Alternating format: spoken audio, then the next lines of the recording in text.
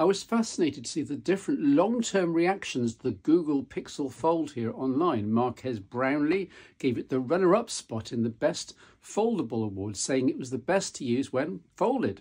Well, Aaron from Mr. Who's the Boss gave the Pixel Fold his Wooden Spoon Award, saying it looked like an unreleased prototype from 5 years ago. Both gave the win to the OnePlus Open, of course. Ditto many YouTubers who all got the phone for free from OnePlus, which of course didn't influence them in any way. But the different opinions on the Pixel Fold are interesting, since I'm more with Marques. I did a load of Pixel Fold review content in this channel back in the autumn, and I've started covering the various Google feature updates, and it's the way features are added quarter after quarter, plus the Qi charging, that ultimately sways me to picking the Pixel Fold as the best foldable.